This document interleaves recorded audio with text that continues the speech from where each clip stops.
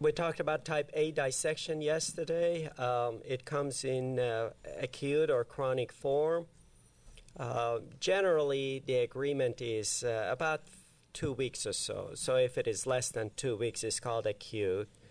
And if it is more than 2 weeks, it's called chronic. It is a surgical condition that patient needs to come to the operating room to prevent further catastrophe.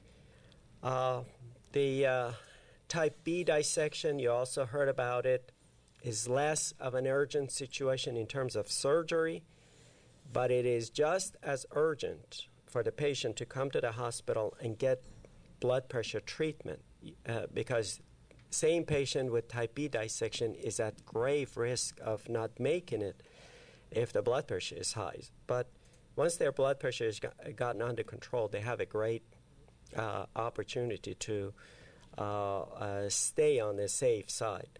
Some complicated type B dissections, first time they present to the hospital, they come with paraplegia.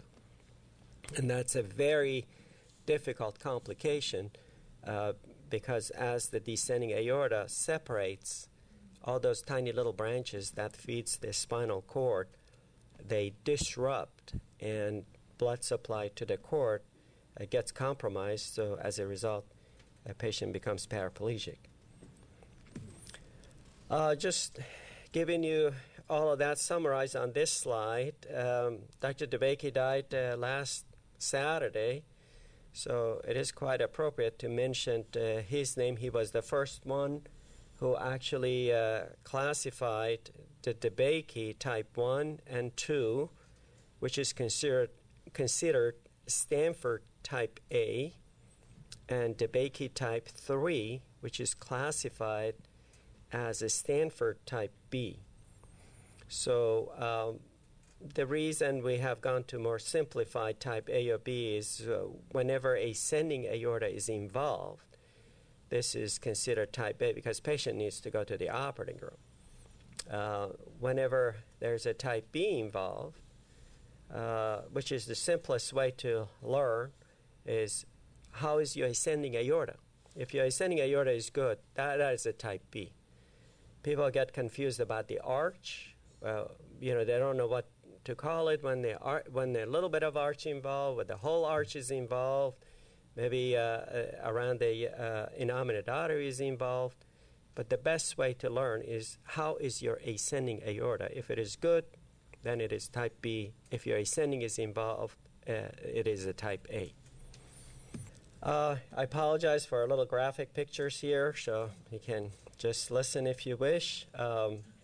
This is a Marfan patient that was followed by her local cardiologist, and of course they did a great job following with the echoes every year or so. However, that echo did not report anything about the aorta, and a valve was okay, heart function was okay, but then this patient went on to dissect and came to us, and this is what we found. You can see the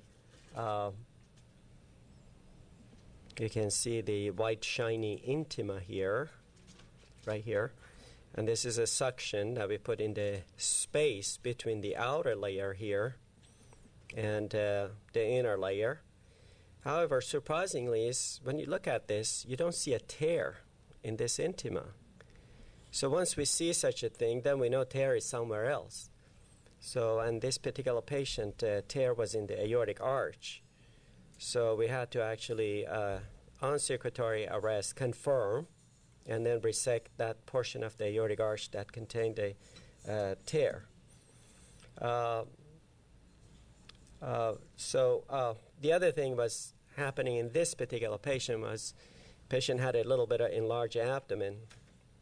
So in conjunction with the cardiologist that has been following with the echocardiogram, this patient was followed by a vascular surgeon and with a serial sonogram of the abdominal aorta.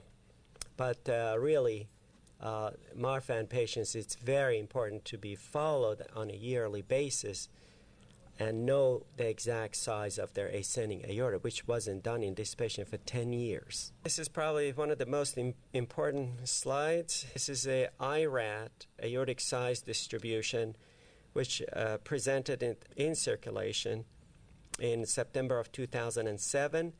This stands for International Registry for Aortic Dissection. You can see the majority of patients who dissected in the world are below 5.4 centimeter. And actually, 40% of all dissections are less than 5 centimeter. So here you can see that people do dissect at 2.9 centimeter. We had a petite woman who dissected at 3.8 centimeter. You can see a fair number of patients in this registry dissected at 4 or 4.4.